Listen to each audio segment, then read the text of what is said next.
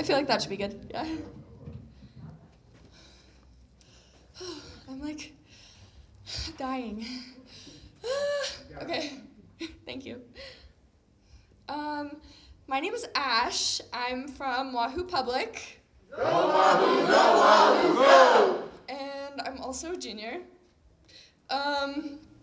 This is my poem, Who Even Are You? Who even are you? Because it really feels like I don't know you and never did, and that you feel the same way about me. I tried my hardest to encourage and love you, I really did. When you told me how you felt inside about your pronouns, I didn't fight you, I just accepted it and lifted you up. Because I was happy you had found yourself, and I was happy you had become yourself. I changed the I-E to E-Y because it looked more masculine, and because I thought it would help you feel more at home, that you'd feel more at ease with me.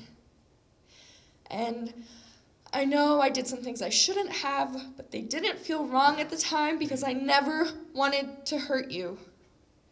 And I know she didn't want to either, and yet you shunned her.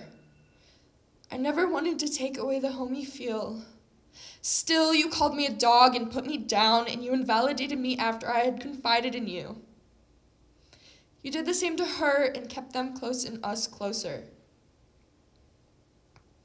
I apologized profusely, and you said it wasn't good enough. And I know my words were rusty, but they were even more genuine. I meant it every time I whispered even an infinitesimal sorry. And I had no clue until Tumblr and the he, they, and I'm sorry I didn't realize. But did you even realize that I accepted you right away? I let you be yourself, and in turn you shattered me. And my words are small, I know it, and so do you. But words always meant so much to me and never meant anything to you. The thing that hurts the most is that you never apologized. You never realized that I'm hurt too. You just sit up in Michigan thinking I'm awful, not even knowing that you caused my first panic attack, the breath stolen from my lungs as I sobbed and struggled to breathe because the people I thought of as my best friends were leaving me. And you probably don't know that you pretty much broke me. It was the I never thought of you as a friend and your status, the calling me freak and freako and mostly abuser apologist. I'm still not sorry for befriending her, and I don't think I ever will be.